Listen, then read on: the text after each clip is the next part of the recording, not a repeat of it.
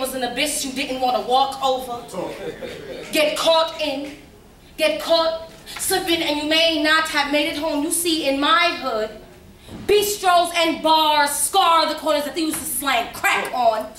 Slanging the crack that they placed here to replace the jobs that they absorbed. You see, my apartment building reminds me of jumpsuits. And the condo on Myrtle Avenue reminds me of an inevitable displacement.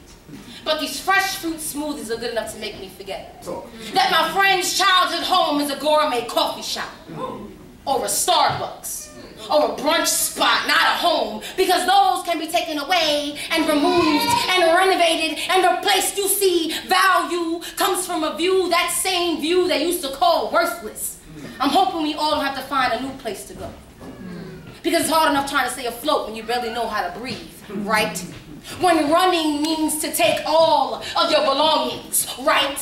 When a good night's sleep means you gotta own it. When you've lost everything you've ever owned, only to be reminded by construction scaffolding and white people on bicycles that what's yours was never really yours to begin with. Thank you.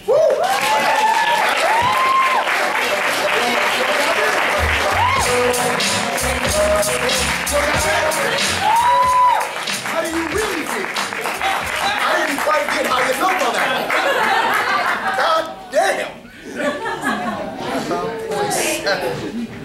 Oh my Lord, clutch the pearls. Clutch the pearls. God, dog. Okay. Make it mean something. Heavy-handed. 9.1, 9.3, 9.4, 9.7, and a 9.7.